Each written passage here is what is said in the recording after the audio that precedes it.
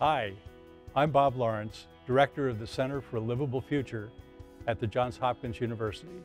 I'm also Professor of Environmental Health Sciences, Health Policy, and International Health at the Bloomberg School of Public Health. Together with colleagues from the CLF, I'm going to be teaching a course called Introduction to the U.S. Food System, Perspectives from Public Health. A food system encompasses the activities, people, and resources involved in getting food from farm to plate. Along the way, it intersects with aspects of public health, equity, and the environment. At the Center for a Livable Future, we explore the complex interactions among food production, diet, the environment, and human health, and how factors such as the inequitable distribution of resources and the depletion of those resources, the emerging and real threat of global climate change, and population growth and pressure are threatening global food security and our ability to feed future generations. In this short course, we will provide a brief introduction to the U.S. food production system and how food production practices and what we choose to eat impacts the world in which we live.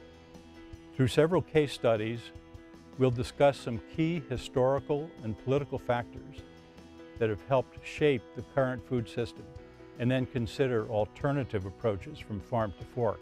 While I and colleagues at the CLF will lead this course, guest lecturers will include experts from a variety of disciplines, including public health and agriculture. Lectures are based on a 4-credit course offered online each fall at the Bloomberg School of Public Health entitled Food Production, Public Health, and the Environment. I want to emphasize that while global food security, hunger, and the right to food are critically important and actually were a basis for the founding of the Center for a Livable Future, we will not be able to explore them in any detail in this short course. Rather, we will be emphasizing the U.S. food system and how the relationship between the food production and consumption patterns of the American people impact our health and the health of the environment. On behalf of my colleagues at the CLF, I want to thank you for your interest in this course, and I hope that you'll learn more about your own food environment and be prepared to share those insights with us and with the other students.